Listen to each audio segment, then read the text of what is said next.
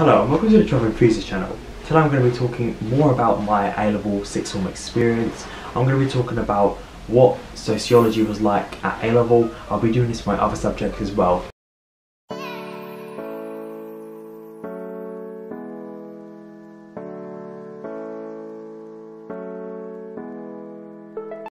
I have done this for year 12, but obviously I've done year 13 now, so I feel like I can talk about these subjects a lot more confidently and I have a lot more to say, and obviously year 12 and year 13 are a lot different. Okay, so year 12 sociology, I absolutely loved sociology year 12. If you're interested in that video, then please click on that video. But particularly year 13, what we learned about was crime and deviance and globalization, which was OCR. That's the exam board, OCR. Crime and deviance was just about how crime affects different groups of people, ethnic groups, women, young people, all of that. It's really good, it's really interesting. How crime statistics are manipulated, some real life case studies.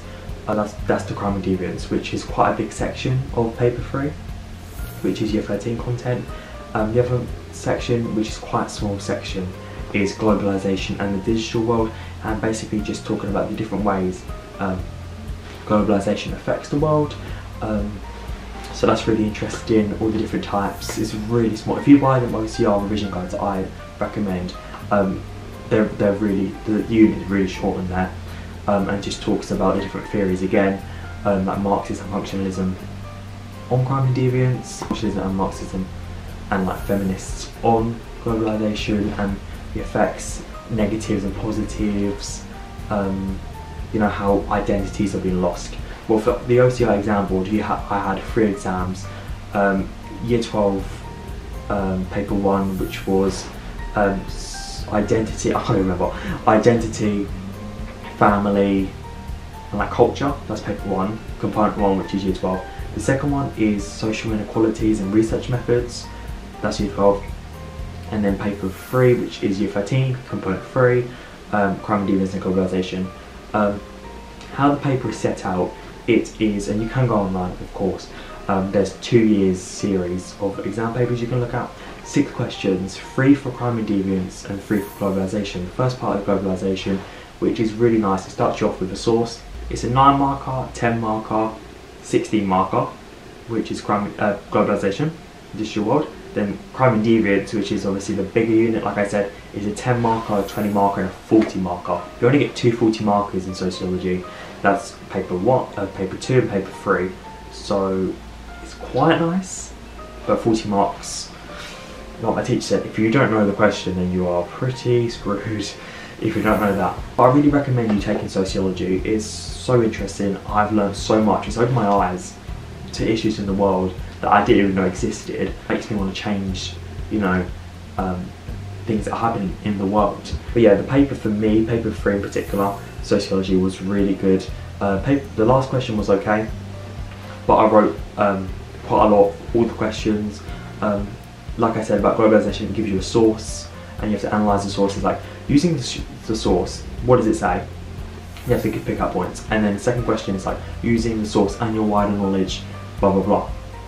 It's quite a nice question. So questions what I got, oh, how globalization is affecting like culture or something like that. I can't actually remember. And then the big question, which was the 40 marker on crime, was about how functionalist views on crime and deviance, which is a very open question, which is quite nice. Yeah, definitely. My main tips for A-level sociology is to use theories, sociologists, facts and statistics and case studies. So them 5 things is a must for you to get a good grade. I know I haven't got my grade back, but that's what I've done throughout the 2 years, and I've got good grades throughout the 2 years. My teachers, you know, said that's good. So that's what you need to focus on. Make sure you know the basis, the foundations of all the theories, like the functionalist, Marxist, neo-Marxist, feminist. Remember, there's different feminists. There's Marxist feminist, radical, liberal feminist. So including those in your exams, in your answers, will benefit you. So knowing all of them and you know what they stand for and their, you know, say on each issue.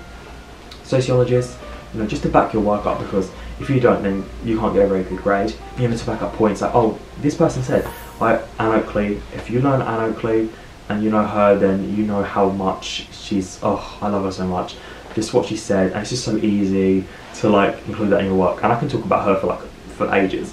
And like Max Weber, I think his name is, and like all these people use facts and statistics. So, you know, 1 in 5 people, whatever, or 40%, whatever, using stats from ONS statistics, the government website, will honestly help you so much.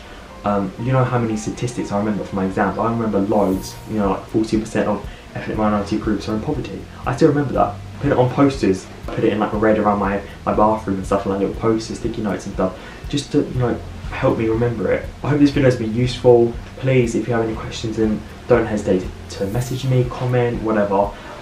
You know, I'm always, you know, happy to help. But please give this video a like, and please subscribe and all the rest. Love you so much. Thank you.